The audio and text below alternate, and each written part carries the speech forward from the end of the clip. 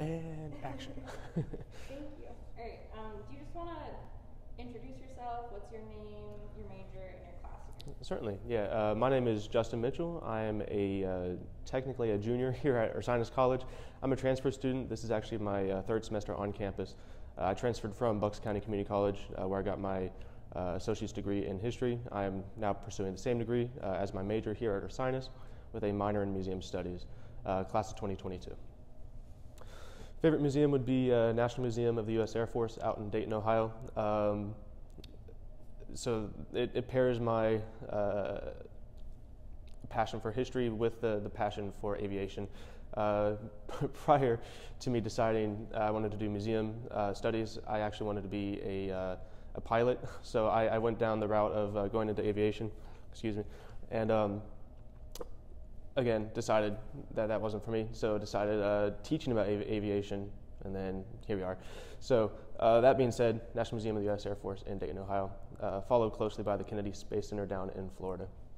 So museum studies is really kind of caught my attention because I'm interested in sharing knowledge about history specifically, and I considered doing the educational route, then decided that education was not necessarily for me. I wasn't really cut out for that. So I thought the next step would be to be a museum, to work in the museum, specifically like history museums, aviation museums, stuff like that. And so when I heard about the museum studies program here at Ursinus, that really caught my attention. Hadn't really heard about it, and so that's when I transferred last spring, and have been taking classes since then. And yeah, I've really found out that it's a pretty big passion of mine. I don't know if there was really like a single epiphany moment. It just kind of felt natural. Like everything we're learning about, it just made sense. Talking about how museums function, I was very, very fascinated by that. And so I can't really pinpoint a specific moment, but the first semester I took museum studies classes, definitely it just felt right, felt natural, and that's how I felt. That's how I knew that I was making the right decision career-wise and education-wise. I think at this point with museum studies, any experience is positive experience.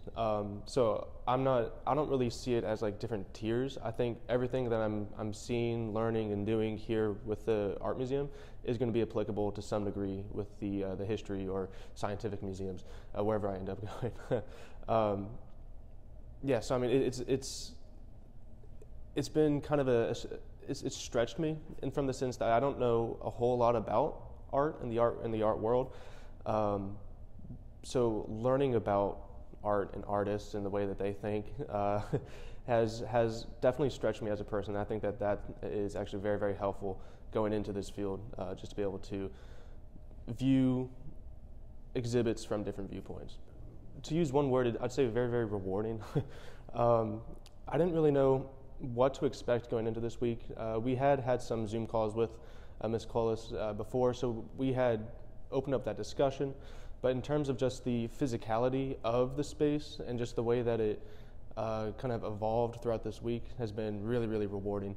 It makes it to where those efforts that we've been putting into the project since October as a class made it to where that was really, really starting to pay off. And so seeing it come into the physical space, yeah, rewarding.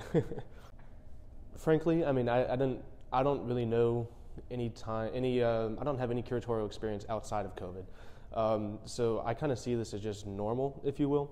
Of course, with our conversations with Dr. Barkin, Dr. Tierney, and with you yourself, we've found out that we've learned that this is not normal, and that the normal process is obviously more in person, more physical, and all that.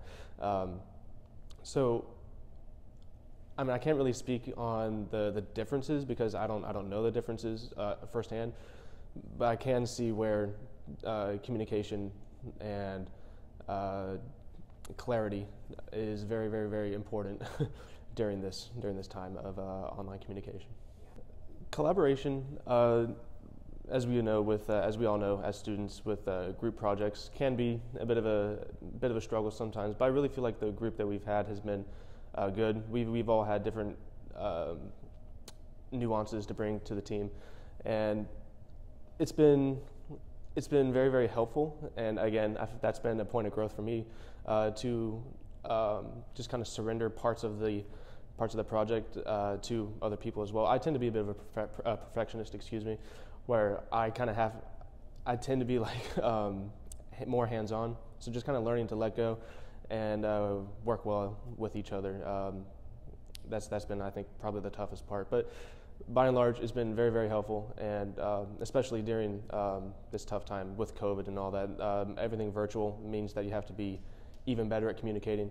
But yeah, so I mean, it's been fantastic having a team. It's been fantastic working together, and yeah, overwhelmingly positive.